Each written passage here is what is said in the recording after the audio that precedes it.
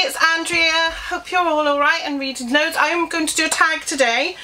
I was tagged in this by the ebook reader. Now the ebook adventures. Now they are not a YouTube channel, they are a written blogs, but I will leave a link to their blog below.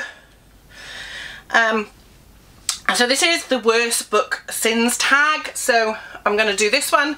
It's just a 7 or 8 questions, 8 questions on book sins. So the first question is, how many books do you own that, if you're truly being honest, you know you will never read or finish? I want to say none, but that would be a lie. I can't honestly say that there are some that I wouldn't read, but I know there is at least one I wouldn't finish, and I'm going to get that because it's down here. And it is a bit of a chunker, I'm not going to lie, but it's not the size that bothered me, it's actually the subject matter. So I never finished reading this. I'll admit this, I've still got it because it's part of my Marilyn collection, and it's Joyce Carol Oates' book Blonde. Now, as you know, I've actually still got the marker in it. This is from a bookshop I used to go in that no longer exists, so it tells you how long ago it was. I left this town 10 years ago. And I got as far as page 587 and gave up on it. So I did read the majority of it, and I'm actually going to take that out because I know I'm never going to read this book because it's an awful book. I've got nothing against Joyce Carol Oates' writing style. I just don't agree with where she took the subject matter, because again, you take a real life character or a real life person like Marilyn Monroe and write a novel about them, novelise their life. You have a responsibility to at least tell the majority of the truth. This book has no truth in it, hardly, at all. I mean, it's that bad. There are so many terrible things that Joyce has accused Marilyn of that it is a horrible book for anybody who has actually studied her and her life and what she wanted from her life and her legacy. It's just awful. It's awful. It is. I mean, it says she explores the inner life of the woman destined to become a most compelling legend, with astonishing and often disturbing portraits of the powerful men in her life. So it's not only Marilyn that she slanders Kennedy, she slanders Arthur Miller, she slanders Joe DiMaggio. Okay, they don't. They're not called by those names. They're called like the president and the ex-athlete and the playwright, but we all know who they are because they were real people, and they deserve better than this absolute tripe, which is what it is. And that's what I think of that book. I'll never finish it. I'll keep it only because it's part of my collection. Have you ever borrowed a book from a friend and never given it back? Yes. I once went out with a chap who lent me some, or gave me some of his books. They were actually belonged to his mum, and I had them in my car boot for ages trying to give them back to him, and he never took them, and in the end I thought, sod this. And then he left work where we worked together, and I haven't seen him since. We were going out for a while, we're not going out anymore obviously, and so no, I've never given them back. I've given them away to the charity shop. So tough. Have you ever pretended to read a book you haven't read? I think we all have at some point. I wouldn't be able to remember one particularly because I don't bother with that anymore because I've read so many books. If somebody says, have you read this? And I go, no, but should I read it? Do you think it's good? I would rather be honest and say, well, I haven't read it, but if you think it's worth my while picking it up, I will pick it up. But in the past, absolutely. Have you ever preferred the TV or film adaptation of a book to the book? Yes. The Lovely Bones. I loved the Lovely Bones film. I thought it was very, very brilliantly done. I really enjoyed it. I read the original book by Alice Sebold, and there was a lot in there that it was just fluff and filler that I just preferred the film. It doesn't happen very often, but I did prefer the film to the book on that occasion. Normally it's the other way around, but on that occasion, yes. Have you ever judged a book by its cover? Yes, absolutely. Haven't we all? We all like pretty books. They look nice on our shelves. Doesn't mean to say that ugly books aren't good. It just means we're less likely to pick them up. One case in point is I really want to read the Dodie Smith book, I Captured the Castle, but the only copy I can find has got a really boring cover and I refuse to pick it up. And that's really sad because I really want to read the book. So yes, I have, obviously. Have you ever read a book that you later realised to be problematic? Haven't we all? There are a lot of problematic books out there.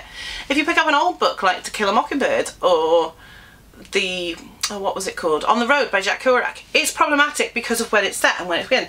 Modern books, I would say, one I read this year, The Holocaust by Lawrence Rees, which is actually a non-fiction book. It's a little bit problematic in the sense that he says that they didn't set out to exterminate 4 million Jews. No, I think they actually set out to exterminate all the Jews. But he says no, that evolved over time. I think that's problematic because this verges on denying that it happened. Obviously it did happen. We know it happened. But to deny that Hitler didn't intend to exterminate the Jews from day one, some way or another, is scary. And it was just that they needed to find the most, I was trying to think of the word, efficient way of doing it that took the time. So yes, I think it's very problematic to deny that Hitler from day one hated the Jews for stupid reasons. And they are stupid reasons. Have you ever written or underlined text in a book? Yes, and I'm going to stop here while I get one to show you.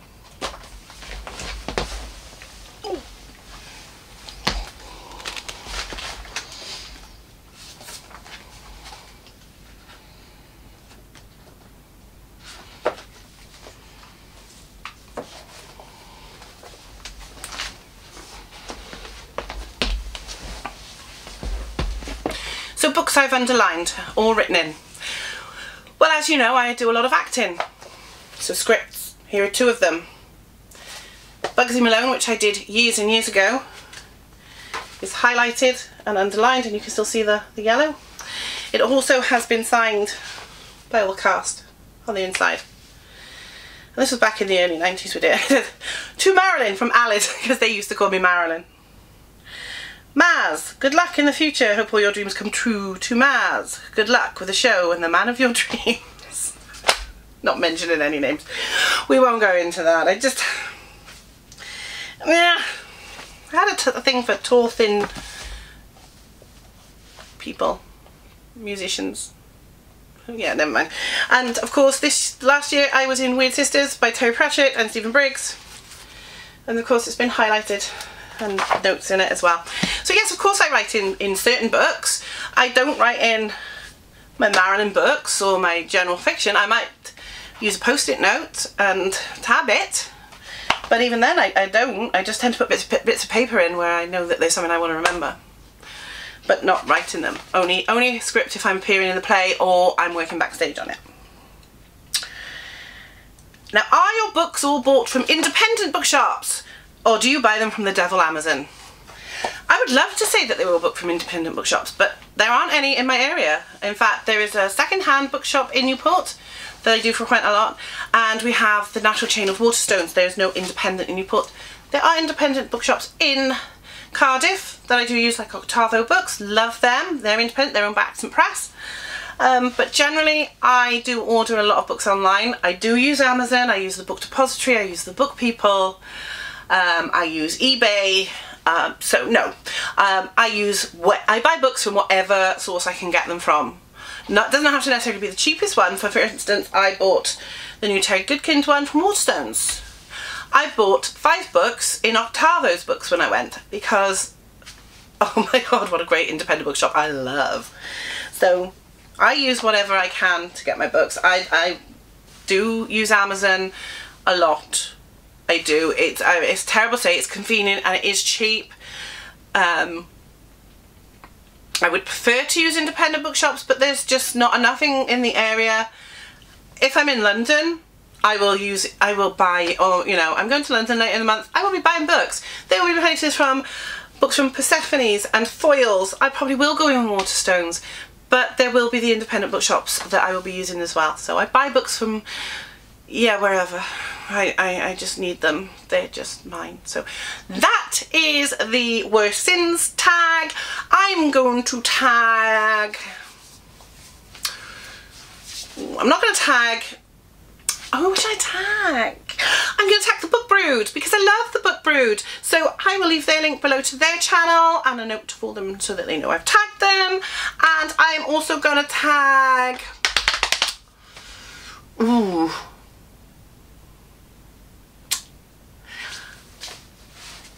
Big Head Bookworm, because we love her. So there we go, and again I'll leave both those channels down below and a link to the ebook readers blog. I'll see you all soon, BookTube. Bye.